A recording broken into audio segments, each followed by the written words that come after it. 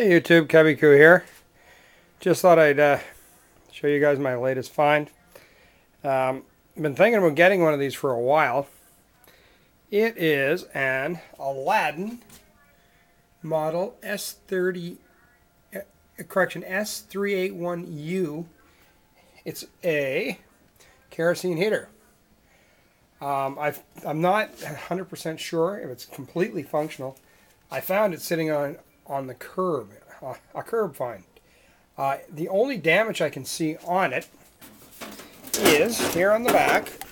I don't know how you can see that, but the battery box that takes 2 D cells is damaged. I know I can fix that. That's no big deal at all. Everything else is intact on it, and I've also heard that some people can just light these suckers with matches, so I'm not too worried about that. The wick is still in place. A couple of small dings and dents.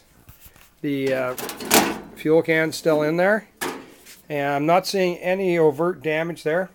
I'm guessing it's sat in someone's, there's a little bit of surface rust on the pan underneath, so I'm guessing it's sat in someone else's basement for many years and they decided to clean it out.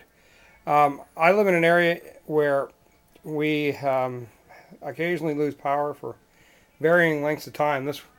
Twice in the last year, my area has lost power for 3-4 days due to trees being down from both hurricanes and blizzards. My little house is completely electric heat. I don't have a chimney, so I can't use a wood stove or anything like that as a source of backup heat. As I said, I was planning on picking one of these up, and this one just turned up as I was driving my daughter to a play date, so that kind of works out for me. I'm going to give it a good going over, fill up the tank, spark it up, and see how it goes.